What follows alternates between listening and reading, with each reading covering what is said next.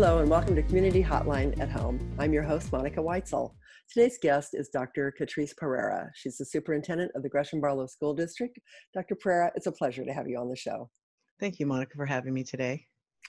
It's my pleasure. You know, as the leader of the Gresham-Barlow School District, you carry responsibility for the students, the faculty, the administration, and probably other school staff for about 22 schools. Does that sound right? We have 18 of our comprehensive schools and then 4 charter schools that are associated with our district. Okay, and that's kindergarten through high school. Absolutely. Well, that's a huge job by any standards, but the COVID-19 situation has kind of added another unwelcome layer to this whole to your job. So let's start right off by asking what the school closures mean to the district. Well, you know, when things like this happen, unprecedented times, you really never know what the long-term impact will be. However, because we don't know that, what we have focused on with our schools being closed is keeping everyone healthy and safe. And this last 2 weeks or so, we've been reconnecting with our families, trying to make sure that we have supplemental learning opportunities for our students, making sure that we have resources for our staff as well. Because again, this impacts more than just our students not being here. Staffs are also coping with not having that interaction with their colleagues and or their students. And so we've been trying to make sure that priority one, the whole safety and social emotional piece of our students and our staff are well taken care of. That's a tough thing to do, especially the social emotional well-being of people that when you can't actually see them face to face and except like this, and the students. I mean, some of those students rely on their teachers for a lot of their emotional support and for their counseling. There's also the food situation. You've been working on that. I know with a lot of those students no longer have access to breakfast and lunches. Yes, absolutely. You are so right on that. And I like to say that, we have to take care of Maslow's before we take care of Bloom's, Maslow's hierarchy of needs before the Bloom's instructional pieces. And because if you don't, you won't, it doesn't matter what kind of curriculum you have or how you deliver the instruction, it won't work. And so that whole ensuring safety and wellness of our faculty, staff, and students. With our students, we have several students, as you mentioned, with food insecurities. We have several students who do not have that a home, or they're homeless, or they identify themselves as houseless. And so we have continued to serve meals twice a day for our students in partnership with Sodexo, who's our food nutrition partner, as well as First Student, who has our contract with Student Services Transportation. And so over the last 2 weeks or so, they've served almost 20,000 meals to our students. In our communities, we have over 30 different, actually 44 sites now that we are delivering food to. And again, twice a day, that's breakfast and lunch. And if anyone would like to know more details about that, where the locations are, etc., definitely have that information available on our website. But ensuring that we're doing those types of things that keeps our students, not necessarily interacting with each other, but at least getting them up and out of the house to come out and get some meals. And it's been a really, I know families are having a really tough time. And we would love to have them in our buildings and teaching and growing and learning them. But unfortunately, we are going to follow and adhere to the governor's orders. Right, you don't really have a choice on that, and I imagine that's for the best. But it's hard. It's hard for everybody, I know. And I would encourage, you mentioned the website. I would encourage everybody that has questions to go to your website, because it's really got a wealth of information about what the school district is doing. Which brings me to my next question, which is, we talked about having to take care of their safety and their well-being, first of all, but schools, that's your primary thing, is to educate your students. So since you're not able to do that, I know there's something called distance learning that you're going to be looking at. Can you tell us a little bit about how that's going to work? Absolutely.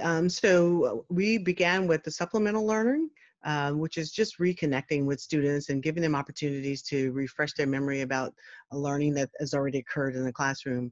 The digital, not the digital, but the distance learning will be in a blended format, both digital, online, as well as options of different modes of communications, phone calls, videos, and we're hoping to partner with you all to also deliver some lessons and opportunities for our students to learn. But we're also working this week to deploy. We actually begin tomorrow deploying, I think we have about 3,500 of our Chromebooks that we are delivering to students tomorrow. There'll be pickup spots throughout the district, and our students have already been notified as to where they need to go and what they need to do. And basically, they need to have their student ID number, and parents need to log into Parent View in order to sign off on their permission for their students to retrieve those items. But again, you know, that whole digital connection piece, it helps, but it doesn't, it lacks that human or intangible human interaction that we're also used to, that kids get on a regular basis in a school building. But being able to deliver education and learning opportunities for our seniors is really something that we are all really concerned about. However, ODE, our Oregon Department of Education, has been really working around the clock trying to make sure that we have a statewide opportunity for graduation requirements as well as grading, et cetera. So, and I've been fortunate to be a part of some of those committees, which has been outstanding, getting the information firsthand. I bet it is. And mentioning the seniors, I feel so bad for some of those seniors. I mean, that's got to be really tough. That's your last year and so many fun things that happen at the end of the year. And it's just a really important time. So, you know, I gotta hand it to them. They got a tough road, but you know, they're tough kids and they'll probably come out fine. So is there anything else that we should know about what's going on at the district that you want to share with us? Well, you know, again, we're preparing for a historic shift, and I'm both excited and concerned about those things because it gives us an opportunity to do some things differently, but concerned that we can't do it as consistently as we would like to be able to do it right now because it is something that obviously that's ever evolving.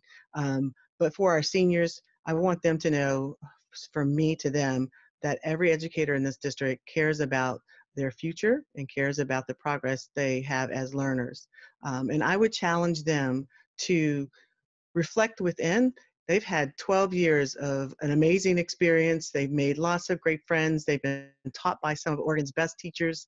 And I don't want them to lose those memories based on what is happening and currently now. And I would challenge them to ask themselves, what could they do today or in this moment of vulnerability for all of us? What could they do that will positively impact their future selves, and they'll thank themselves for doing so in the next year or so. I And think so that's with great that, advice. as a parent, my heart is heavy for our seniors. They, you know, not being able to participate in all the traditional ceremonies that we've all had the pleasure of being a part of, but I want them to not focus on what they're maybe losing out on and focus more so on what can be and what can they do. I love that. That's a great perspective, and I hope they take you up on that. And I know you're all about embracing change and that you're not afraid of going in new directions. So I'm glad that you're at the helm here, and I have a good feeling that Gresham-Barlow School District will do just fine. So thanks so much for being on the show today, Dr. Perera. Thank you, Monica, and thank you for the opportunity to share a little bit about our district. Oh, you're welcome. And thank you everyone for watching. And for all of you at home from MetroEast, stay safe and stay healthy.